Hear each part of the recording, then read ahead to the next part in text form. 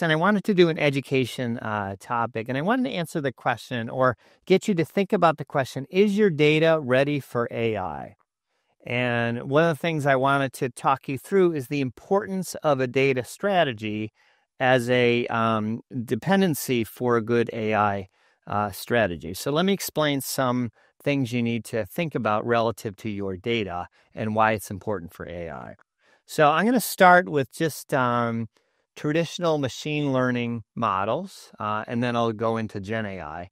But traditional machine learning models are models that you need to train, and you need to train it on your own data. So these models generally do not come trained. And so in order to train one of these models, typically you have a table of data. So let's say appointment no-shows. That was an example I used in a prior video. So let's say you have a table of appointments and you want to predict a column like your no-show column, and you have past data, the last 2 years, information about all the appointments and whether the patient showed up or not. You can train a model that way, and then you could use the model to do a very good job predicting whether the patients are going to show up or not. So you need to supply the data here. And so here are the things that you need to think about. One is the data needs to be normalized. So if you have a gender column, let's say, and you think that might impact whether somebody's going to show up or not, probably does. You can't have males being M sometimes, being the word male in uppercase sometimes, being a 1, an integer sometimes, something else. You have to kind of normalize all that because the essence of machine learning is to pattern match. And so if you're saying the same thing, whether it be demographic data like gender or zip code or things like that, or some other appointment type, things like that. If you don't normalize it, you're going to hurt the model's ability to normalize all that, to pattern match on all that data. The second I would think about is patient matching. So if you're getting data from multiple data sources, you might think that you're bringing it together, but you might be just putting patient information side by side. You need to match it under the same patient ID so that the patient's entire history of appointment no-shows, let's say, or aggregate patient data is brought together properly. So you get a better sense for what the average number of no-shows a patient might have. If you're not doing patient matching, that key number is going to be wrong. So you really need a good patient matching algorithm if you have multiple data sources. And the third I would just say is outside data. Some models really thrive on knowing what happened outside. So for instance, readmission, one of the main predictive features of a readmission is how many times somebody has been to the ED in the last year.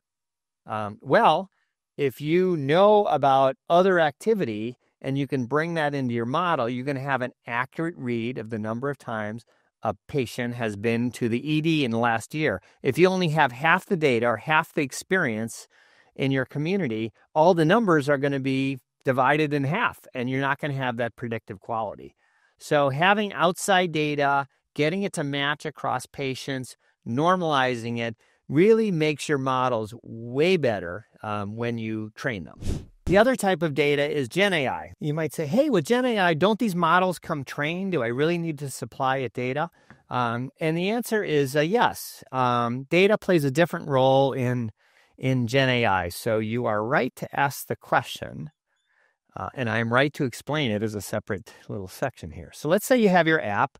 Let's say it's a chat app. Let's say you're creating a chat experience in your own application. You're taking a user question. You may remember from one of my prior videos that question goes into a prompt that's sent to the LLM, and then a response comes back that you show to the user.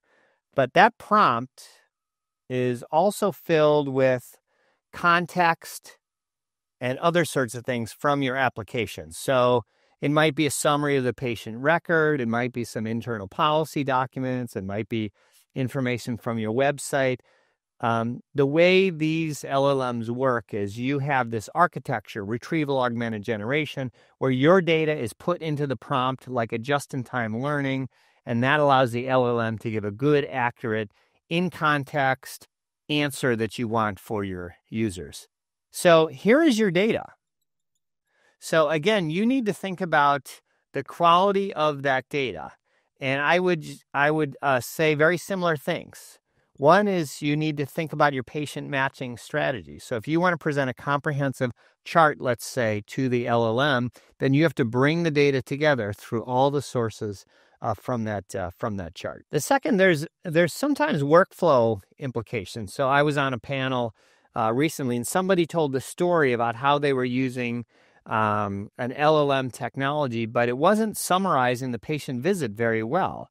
And it turned out that it didn't have all the information because the doctor had to sign the note before the note was available to the LLM. So it was kind of missing key information, which would have allowed the LLM to do a good job. So sometimes you need to understand the workflow implications of making that data available to pass in this particular workflow. And last one I'll just point out is ambient listening is this great use case for Gen AI. And we've done some experiments where we've just taken the audio of a visit and sent it to an LLM and said, can you please summarize this visit or write me a SOAP note or that sort of thing. And then we've taken just the audio plus a summary of the patient's historical chart and sent that to the LLM. And in the second case, where you had more information beyond the audio, the SOAP note was way better. And so this is an example where something basically works. You can send an audio, get a summary of that visit, but you can enhance it with your own data to create a better, higher quality output. And so sometimes you can think about more data sources that you can send to pack into this prompt before the prompt to give you a better, higher quality experience. So that's that. I hope that gave you a couple ideas as to think about the data implications of AI. It has been said that your AI is really only as good as your data.